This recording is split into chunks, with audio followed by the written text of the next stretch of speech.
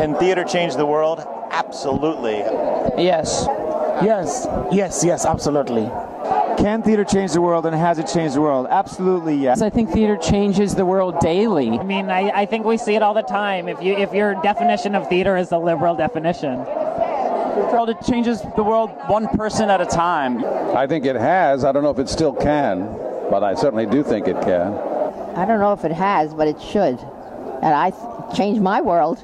Look, theater's changed my world. But theater saved my life, so I know it can change the world. I think that every great revolutionary idea begins in the theater, and that we have a responsibility as theater artists to put forth the vision of what we want our world to look like. So this is my theory, okay? I don't think that theory can, that plays can change, that theater can change the world. I think theater is a necessary part of a culture's ecosystem. So I think it's not about necessarily changing the world, it's about a very, very important part of our culture. So if you take that away, then the culture fails. So I think it's actually more deeply profound than changing the world. It's a part of the world. I think it can educate people and can influence people. I'm not sure if it can change. I'd love to think it could, but I hope it will make a difference to people's thoughts and opinions, and I hope it would. Because it can move so much quicker than a lot of other mediums, so you can be a lot more political, I think, in theatre, and make a lot more, be a lot more relevant. And there's something about having it live there, which speaks to people, I think, in a more visceral way. I think so. I've certainly seen plays which not have changed the world, have shifted my perception of it for at least a period of time.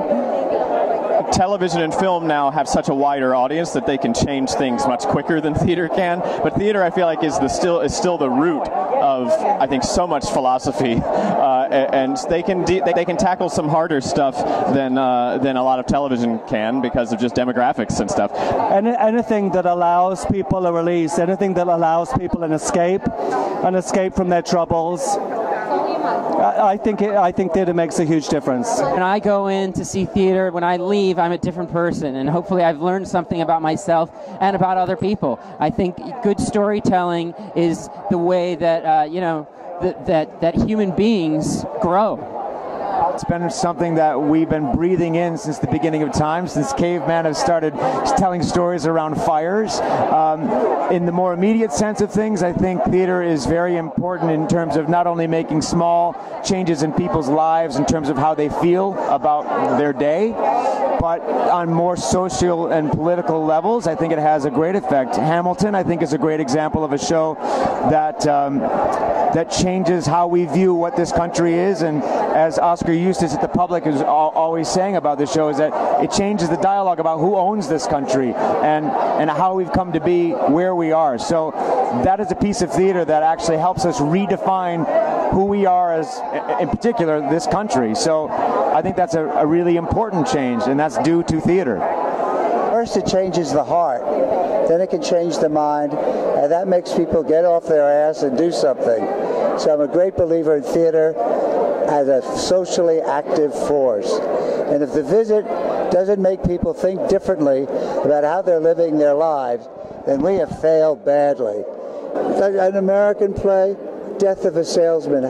How many middle-class Americans were forced to examine their values after seeing that play? I remember how much, I was a little boy, how much it affected my mother and father.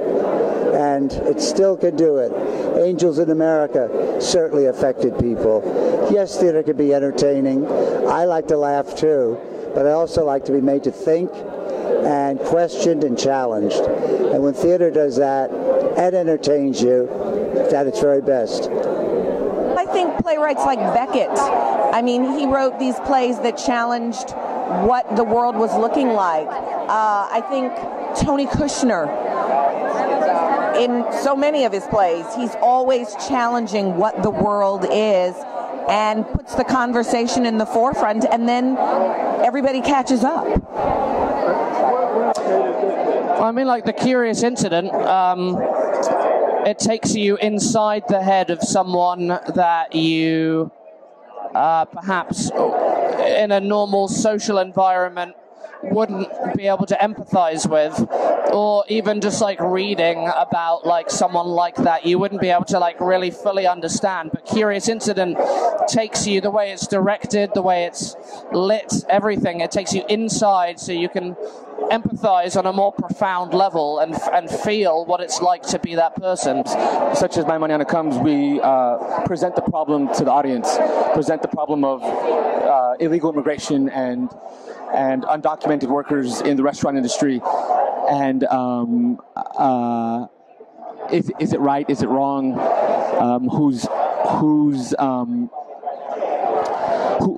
making the money in this restaurant industry? I think what we can do is present the problem to the audience, and hopefully the audience can leave and try and solve those problems for the United States especially. One time it changed the face of New York about the turn of the last century, when the 2 Lears were produced and there was a riot and many people were killed.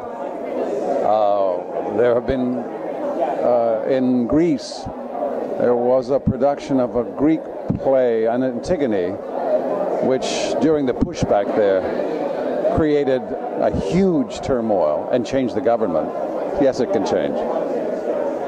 Has everyone you've asked said yes? I mean, that's why we're all here. We're trying to change the world in a way.